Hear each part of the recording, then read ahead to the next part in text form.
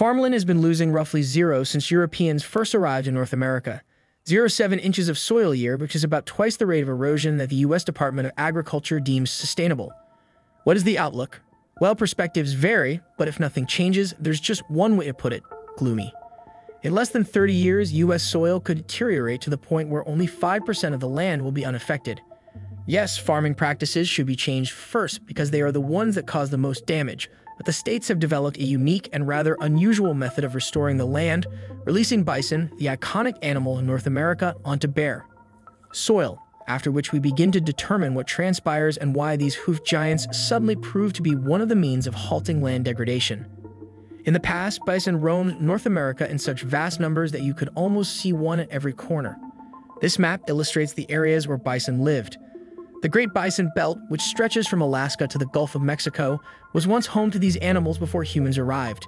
Scientists say that nearly the whole area of what is now the US, a large portion of contemporary Canada, and a small portion of Mexico were home to them. To put it briefly, there was an abundance of it. The grass provided the ideal sustenance for bison, which is why they disperse over such vast regions. Until people began to settle in the region, a great number of animals lived in the Great Bison Belt. More specifically, when European colonists arrived in the 1500s, the Spanish brought horses too. Although horses aren't predators that would hunt bison, it's no big deal that bison started living with them in North America. However, the spread of horses was welcomed by the Plains Indians, who had a means of transportation that made it simple to chase herds and hunt bison more frequently by the early 19th century, when there were roughly 60,000 plains. Between 300,000 and 900,000 horses were owned by Indians, enabling them to hunt on an amazing scale. For instance, in 1840, they killed about 500,000 bison for food and an additional 100,000 for trade in the East. In addition, horses and bison competed for grazing, which had a significant effect on the number of the animals we're talking about today in the North. Before humans arrived, there were a lot of bison in North America. However, by 1900, about 30 million cattle were grazing in the Great Bison Belt, pushing the bison out just like the horses did. This is what happened when cattle, like cows, arrived and began spreading diseases that killed off bison. Since no one was around to count them, they estimated that there were roughly 60 million bison in North America prior to the 1870s. The map's lightest color indicates the animal's range, so yes, since people had been hunting bison for a very long time by that point, their habitat was nothing like what it had been. Prior to the arrival of humans, bison roamed a vast portion of North America. Then the slaughter started and pictures like this one appeared, demonstrating that no bison ever encountered humans without becoming the target of someone's attention. As a result, the range had shrunk to what is shown here in brown, but no one stopped killing bison, which caused their range to be reduced to these black dots by 1890. By 1884, there were only 325 American bison remaining. Just consider how the number of animals fell from 60 million to just 300 in just 20 years. The bison's near extinction also negatively impacts the environment. As the species is essential to the American short-grass prairies, bison prevented trees from encroaching on the open meadows by scratching them with their horns. When the animals grazed, they dispersed seeds and they also rolled, which is another characteristic that impacts the prairies. When the bison repeatedly roll in the mud or dust, shallow pits form. When spring arrives, the pits fill up with water, creating a lot of wetland areas with distinctive vegetation. Where do the seeds come from? The bison carry them in their fur because they are big and decomposing, which makes them a good source of phosphorus and nitrogen for plants. They also graze in big, close-knit groups, which results in a patchwork of. With the near-complete extinction of American hoofed animals, short grasses were replaced by less resilient tall ones that couldn't handle the uneven terrain. This unevenness is important for many animal species, some of which prefer short grass, while others prefer tall grass. Climate conditions in the Great Bison Belt, which is why many regions lost all of their grass cover. The big cattle that took the place of North American bison grazed wild on the verdant meadows, negatively affecting the local ecology and contributing to the barrenness of the formerly verdant prairies. As agriculture advanced, more than 4,600 square miles of pasture on the U.S. southern plains were reduced to roughly 695 square miles by 1926. In other U.S. regions, the situation wasn't much better. This was already an ecological catastrophe of unimaginable proportions, but another one that shocked everyone came next because following the devastation of pastures caused by the Dust Bowl of the 1930s, which blew away 850 million tons of topsoil and carried it into the Atlantic Ocean, everyone realized that something needed to change. One such change was to increase the number of bison, which used to protect the health of America's green spaces. Yellowstone National Park was one of the first locations where efforts were made to restore the American bison population. At first, only 25 of these animals sought refuge there, and it's difficult to imagine that number increasing over time, but the park managed to do so with the help of groups of biologists, ecologists, and enterprising individuals.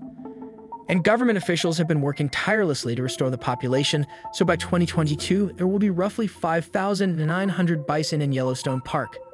It is clear that the park's ecosystems and land are supported in a variety of ways because despite being one of the most well-known parks in the US, no one minimizes the bison's significance. Let's travel to the Midwinter National Tallgrass Prairie in the Chicago area to maintain the health of the local landscape. The bison were eradicated there in the past, so there was probably never anything alive on the land, and to top it off, there are parks on the site of a former US Army munitions factory, which doesn't exactly leave the surrounding area. Although the land is in excellent condition, there are currently 9 square miles of prairies with a variety of plant communities, birds, and animals. Since 1996, conventional land restoration techniques like planting, mowing, burning, and herbicides have been employed here, but 2015 saw the appearance of bison close to Chicago, and based on the park's current appearance, bison are a fantastic solution that's helped restore the area and keep it in good condition. But this is only the beginning. Researchers are so interested in the possibilities of land restoration using bison and other methods that the experiment, which began near Chicago, is scheduled to last for 20 years or until 2035. This makes it one of the most active groups restoring the American prairies. By 2024, the habitat of the American Prairie Foundation, or APF, will have expanded to 526,000 acres, with 14,000 acres going to private ownership and 385,000 acres of state land under lease.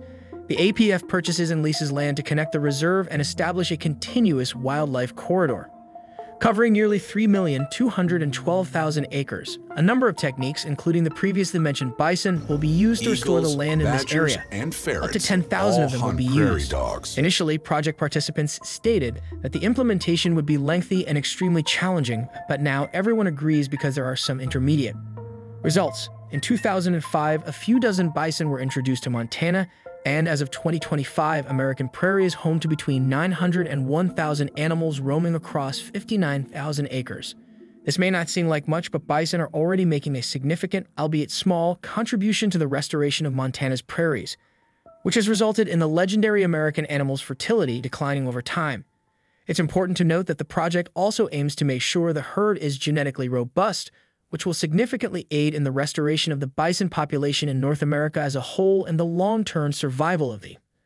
Let's move on to Kansas, which is arguably the center of the Great Bison Belt and has seen both prairies and the decline of bison. In 2023, American Prairie took in 80 animals from a bison herd in Colorado, as well as from another herd in Montana. As a result, in 2024, cows were born that are a mix of several bloodlines. The KKZA Prairie Biological Station, which is 13 square miles of local tall grass prairies in the hilly Flint Hills region that is jointly owned by Kansas State University and the Nature Conservancy, is a site of land degradation. About 30 years ago, researchers started a lengthy experiment to determine how bison and smaller cattle can influence the local prairies. In one section of the research station, a herd of 120 bison was left. It lived there all year round. In another section, the cattle grazed from April to November before being removed from the fields and given additional food for the winter. In other sections, there was no grazing at all. This was, let's say, a simulation of the conditions. The land was periodically burned to mimic the fires that occurred on the prairies prior to the arrival of those who caused the most harm to bison, European settlers, which led to the complete extinction of both cattle and bison. One may wonder why something that damages forests is being imitated.